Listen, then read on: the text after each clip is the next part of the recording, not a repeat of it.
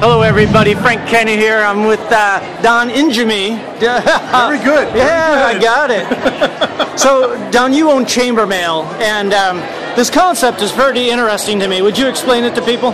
Sure. What we typically do is we serve the underserved member segment of any Chamber of Commerce.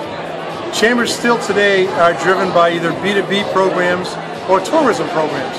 So what we service are the B2C, the consumer-driven members. And typically what we offer, and I say we've been in the industry for a couple decades, what we offer that member segment are networking events. Well, I'll use Joe's Pizza as an example. Joe's Pizza's marketing footprint is a little bit bigger than just the other members. It's all the surrounding communities. So what we do is we offer a direct mail piece that they can put their ad on, and we mail that to every new resident in their marketing, the Chamber's marketing footprint. And what we do is we reach these new residents within a few weeks of them moving in. The purpose for that is we're reaching them as they're establishing their buying, shopping, and commute habits. Because what we want them to do is do all their new business and establish all their new habits with Chamber members. And what this also does is on every mail piece we drive all the new residents to the Chamber's website. And what that does, it instills the old concept of the way Chambers used to be. Meaning the Chamber is the focal point for all products and services for new residents. We want that to come to play again today. So a couple questions here. One is, isn't direct mail kind of going away? And then another one is, can you tell us about a success story, a business that you really helped? Sure. It's funny you asked me about direct mail going away on a day that the post office has just cut out, as far as August 5th, they're cutting off Saturday delivery with the exception of packages.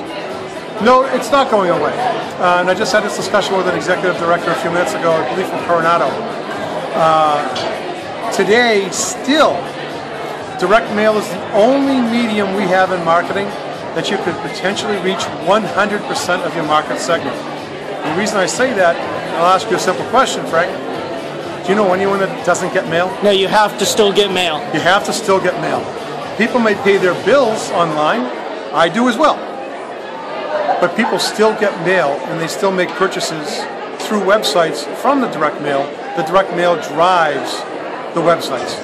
Gotcha. A success story as far as the Chamber of Commerce might be, well, we have many chambers give a success story than we are. December 8th, this past year, we turned 4 years old. We're already in 43 states.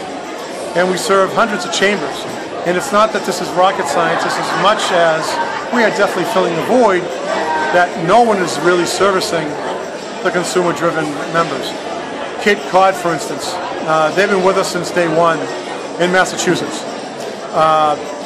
They realized that they're pretty much 95% tourism based, and they came to the realization as they weren't servicing all the people that stayed on the Cape all year long. And they weren't offering these members anything but networking events.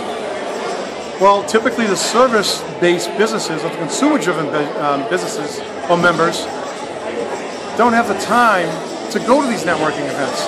So ChamberMail actually gives them an example, or an opportunity, if you will, to be involved without getting involved.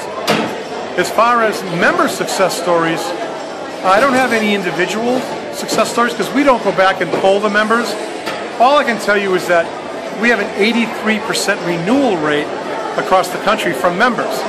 In today's economy, Joe's Pizza, if you will, doesn't have $500 to throw out and not get anything in return.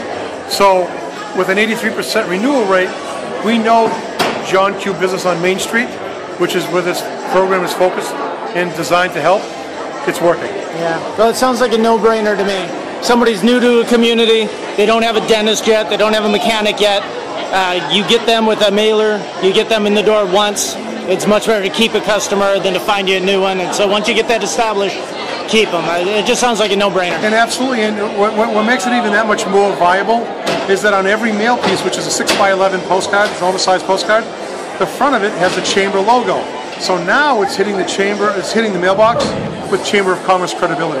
Yeah, very good. Well, thanks for taking the time. Well, so thanks for stopping by, Frank.